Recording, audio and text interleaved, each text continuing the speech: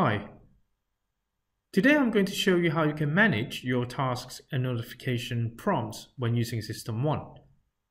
At a user level, users are able to decide which task types will trigger a dialog notification like this, or play a sound when they arrive.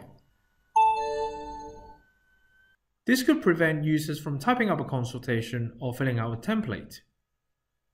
To manage task notification, navigate to User menu, User Preferences.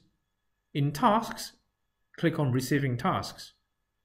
Untick the task type that you do not want to see as a dialog. It is possible to do this in bulk. Using Select All, invert selection or clear selection along the top to select the appropriate option.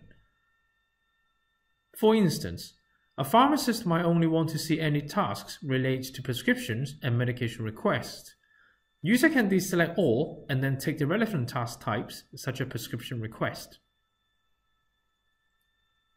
As for notifications, go to User Preferences, Notification, select an appropriate option from the drop-down menu on the right-hand side. Clicking OK will save the changes. Thank you for watching.